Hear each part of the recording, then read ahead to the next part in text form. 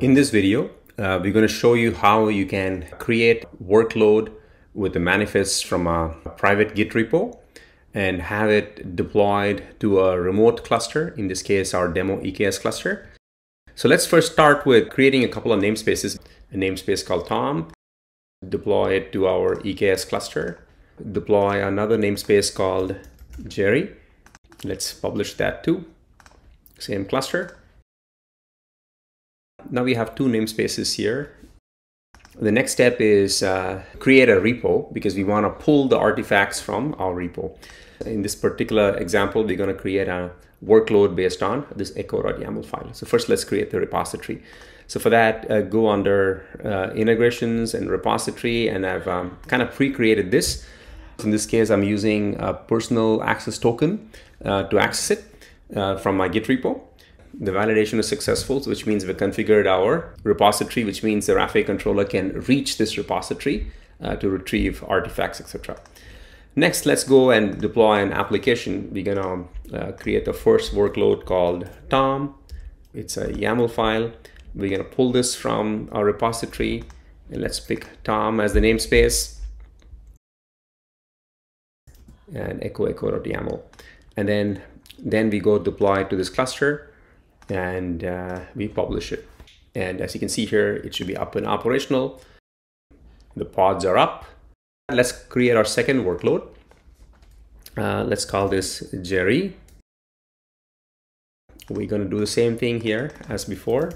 We're going to deploy it to the same cluster, just the other namespace, and publish it. So you see here, there are 7 replicas again in the Jerry namespace. So now we have Tom workload running in the Tom namespace and Jerry in the Jerry namespace. Now let's wrap this with automation so that it can be done automatically. So for that, let's go to GitOps and pipelines.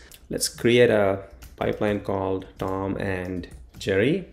Let's go create a stage. The first stage, we're gonna call it Tom, and we want to deploy the workload called Tom.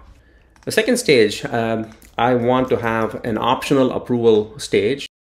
We're going to run this approval stage, and I'm going to add an approver called demos@rafay.co. And then we're going to add the third stage. And here we're going to add this workload called Jerry. So now we have these stages, and this is a direct acyclic graph. When the trigger happens, it'll just run this in a sequence. Now we have to configure how and when this pipeline will be triggered. So let's go to that. In our case, we'll go with a webhook.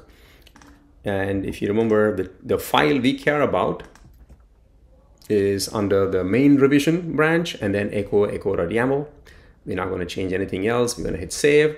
Let's go add a webhook, and we are done. Now this is by default, the pipeline is deactivated. So let's activate the pipeline so that now anytime something changes in the Git repo, this pipeline will run. Okay, so let's go change that 7 to 2 replicas, right? So let's commit it. The first stage is already complete.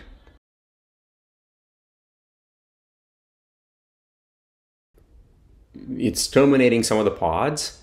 The instructions from the Git repo have been already reconciled for this particular workload.